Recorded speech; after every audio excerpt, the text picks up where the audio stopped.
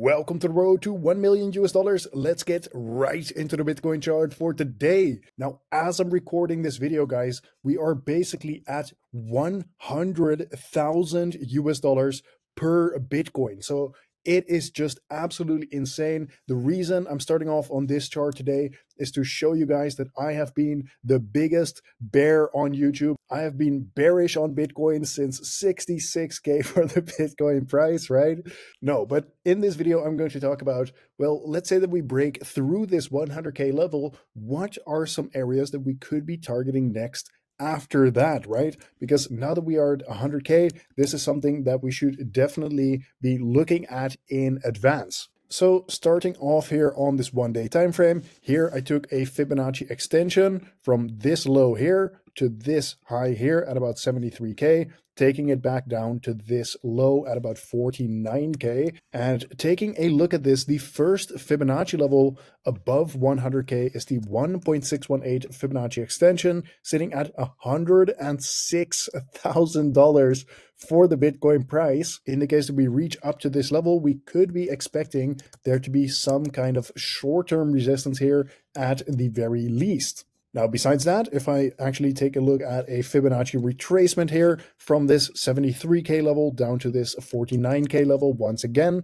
if I zoom out a little bit, here you can see that 2.618 Fibonacci retracement sitting at about $114,000 for the Bitcoin price. So after breaking that 106K level, then that would be the next short-term level of resistance for Bitcoin, already at 114,000. So it is just getting, honestly, it's just getting really insane. The higher we go here, the more skeptical I'm going to become of this pump, especially if we see no pullbacks along the way. But as I jokingly said in the beginning of the video, I mean, I have been called a perma bear for a long time. So I was talking about the whole breakout ever since 66K or something like that.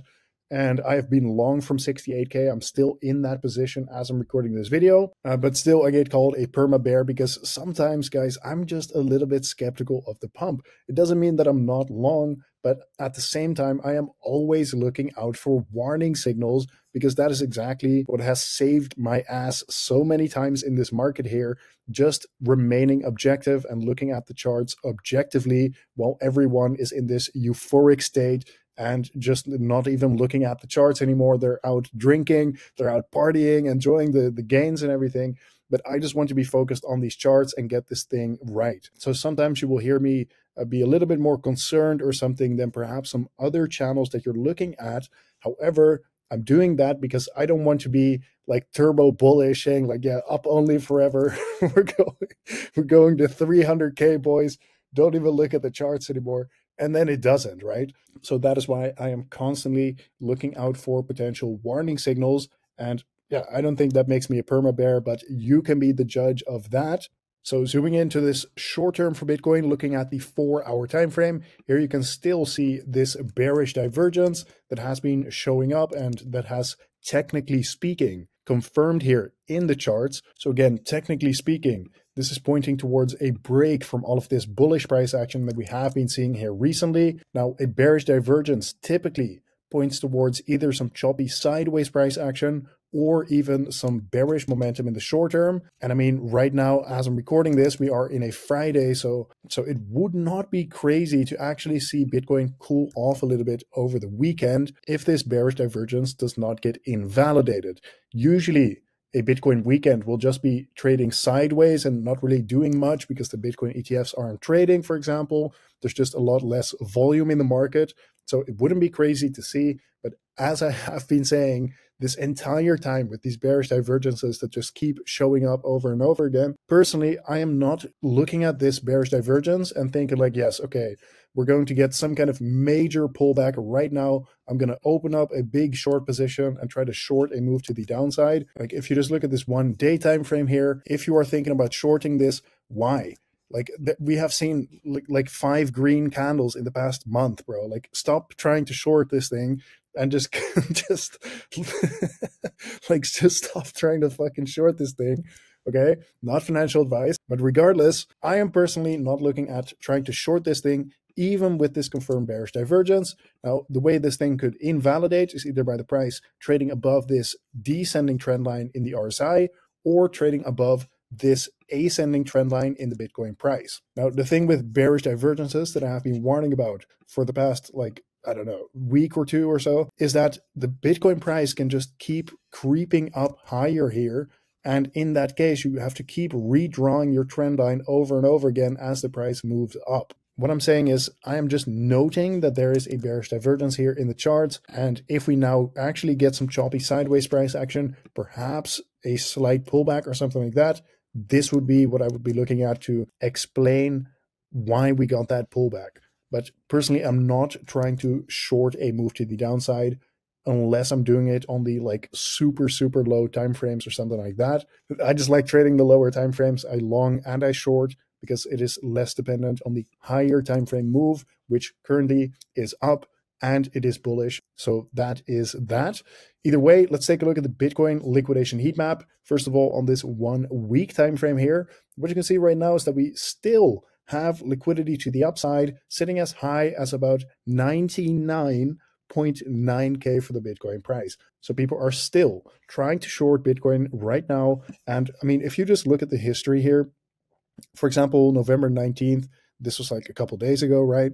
We have just been taking out bare liquidity over and over and over again. People just keep trying to short every little pump that Bitcoin is doing, and then it just takes out all of that liquidity a little bit later on. Okay, now if I do actually take a look at the liquidity to the downside, we have about $300 million worth of Bitcoin long positions that would get liquidated if the Bitcoin price reaches 97,000 US dollars. So realize that this is not a big move to the downside, and we already have $300 million here. So that is why I'm also becoming a little bit more cautious, similar to what I said yesterday, because we are just seeing massive liquidity starting to pile up to the downside.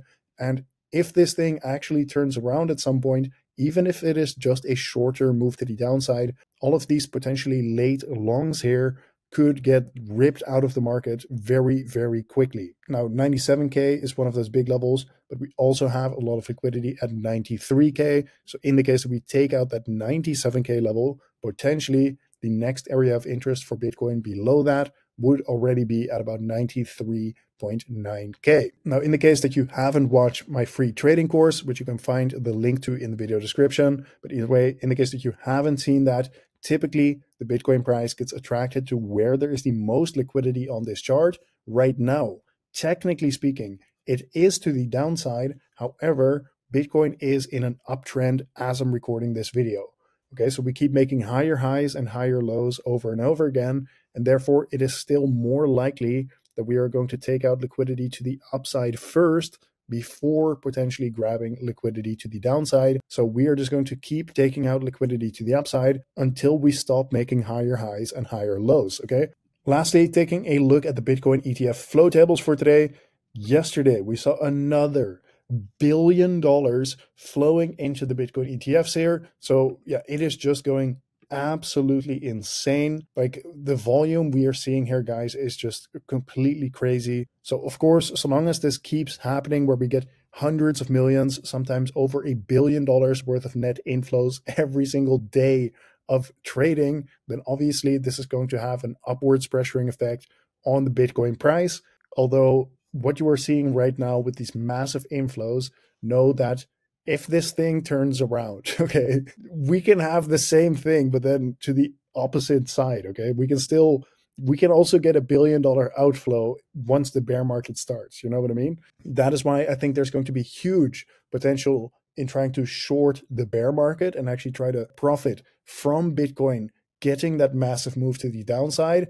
However, I don't think we're in the bear market yet. Obviously, I don't think we're in a bear market. And I was also saying this when people were freaking out here at 49K and saying the bull market was over. I was saying, no, we're still in the descending channel. We got the daily candle close inside the descending channel, and therefore I am buying. Either way, this has been today's market update. If you want to stay up to date with the crypto markets, make sure to subscribe to my channel with notifications on so you don't miss any of these important update videos. Besides that, Don't forget to check out the Road to 1 Million community on Discord. This is the most active crypto trading community in the crypto space right now. It is completely free to join, and you can simply click the link in the video description to get access to that. But regardless, if you do end up joining or not, thank you for watching once again, and I will see you tomorrow in the next one.